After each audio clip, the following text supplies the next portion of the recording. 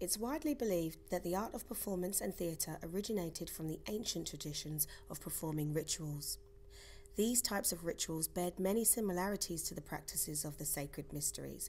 However, it is thought that unlike the sacred mysteries, spectators would not have been required to have had initiation beforehand, nor would they have needed to adhere to certain other requirements, i.e. fasting, etc.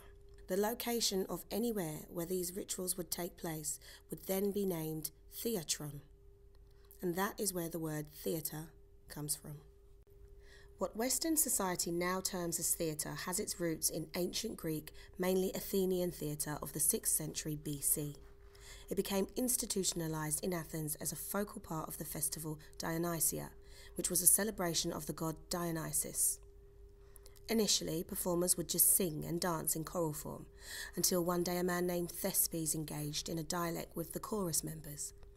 This man has forever since been named as the world's first actor. To this day, actors term themselves as thespians. Throughout the century, performances developed, and by the 5th century, plays were being written. The Greeks had mastered 3 types of plays: tragedy, comedy, and the satyr play. The Athenians then began to export the festival out to their colonies and allies in an effort to promote a common cultural identity. By the 4th century, theatre was already established with the Greeks. They had now moved on from audiences sitting on bare hillsides to watch actors on temporary stages, to building semicircular amphitheatres with the first raked audience seating. It is believed that the Romans didn't experience theatre until the 4th century BC. Although they are not praised to have had much input by way of great playwriting, they did, however, revolutionise theatre design and staging. Instead of building amphitheatres into hillsides or designing them semicircular as the Greeks did, the Romans built ones with walls and tiered seating on all sides, with the stage area centralised at the lowest point. During the years when the Roman Empire was expanding, theatre began to slowly spread across Europe, the Mediterranean and England.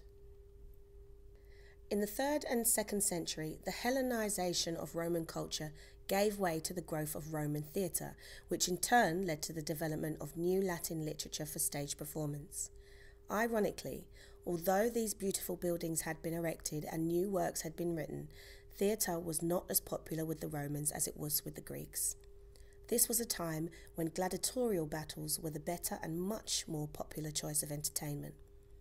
Theatrical literature was read and quoted as opposed to being acted and performed. When the Roman Empire declined, the best of theatre died with it, and for many centuries remained dormant. Theatre had returned to being not much more than the rites of ritual. It wasn't to be until many years later, in the late 10th century, that theatre was to be reborn once again as a result of religious rituals. This was a period of liturgical drama. Sections of songs would be sung at church festivals. This developed into much larger dialogues with stage directions. This in turn developed into full-length dramas that were too big for church buildings and therefore had to move outside. Sometimes the drama would be so far removed from that of the rituals it was conceived from that it was forced out of the church building. Once again, the idea of large outdoor performance began to spread. Initially, the older style amphitheatres that were in the round were used, or alternatively, a promenade-style stage was erected.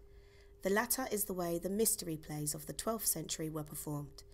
These were at a time when storylines veered away from typical Bible stories and took on much more comedic and demonic plots. Theatre remained pretty much unchanged until the Renaissance period, when the first English Renaissance comedy, Ralph Roister Doister, was written in 1552, and then 10 years later the first Renaissance tragedy. One-act comedies also became very popular, and it was the people in groups playing these comic interludes who became England's first professional actors. They added to their repertoire with stories from English history. This was now a time when theatre started to move inside into inns, and it was these inns that inspired the first designs of a purpose-built theatre. The first theatre to be built in England was known as the Theatre. It was in Finsbury Fields and was built by John Burbage in 1579. Sometime during the 1580s, William Shakespeare came to London and solidified his place in history with his much-loved, unique, daring and creative style of writing. This was at a time when English theatre was flourishing, and by 1599 many more theatres had been built, including Shakespeare's Globe, which was coincidentally built using the very timber used to build the theatre. When James Burbage died in 1597, his sons dismantled it and carried it across the river to Bankside, where they rebuilt it and renamed it the Globe. The Globe housed some of the world's greatest masterpieces of the time, as well as a great many of Shakespeare's first pieces. After Shakespeare's time came the highly popular Elizabethan theatre. However, once again in the early 17th century, theatre went into a decline and then was banned by the Puritans when Parliament ruled during the Civil War. Theatre was made completely illegal for 18 years and all theatres were demolished. By the time King Charles II returned to power in 1660, nearly all the actors were dead, and it took England a very long time to recover. In 1663, Theatre Royal Drury Lane was built, which marked the start of a new era for theatre. Theatres now had roofs and women played the roles of women. This is what was known as the Restoration period. In 1808, Theatre Royal Drury Lane and Covent Garden Theatre were both burned down. They were rebuilt as huge venues, and in a bid to make sure seats were filled, large spectacles for sets were created. This was the beginning of stage design. During the later 19th century, theatre began to reflect what we now know as traditional theatre. It became far more popular to stage a play using the proscenium arch style of staging as opposed to in the round.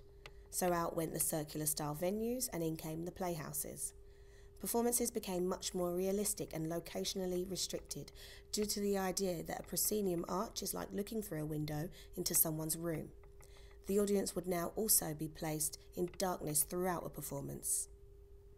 During the mid-20th century, theatre finally began to rebel from the boundaries and restrictions of the proscenium arch.